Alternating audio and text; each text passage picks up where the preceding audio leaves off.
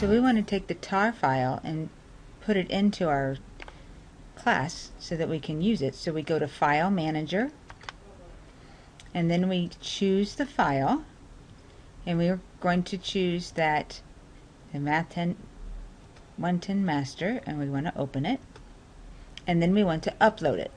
And when you upload it, it's going to take it all apart and put it into these DEF files, which is the file type that we need in this course. It is now uploaded successfully, and if I pull down here, I'm all of a sudden going to see section 1, section 1.1, section 1.2.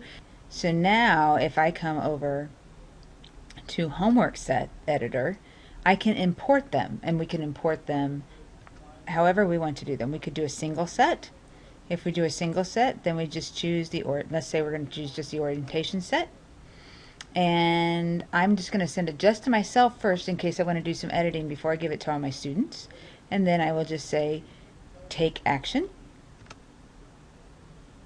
And now I have my orientation set in here. So that is the way that you can get your homework into WeBWork.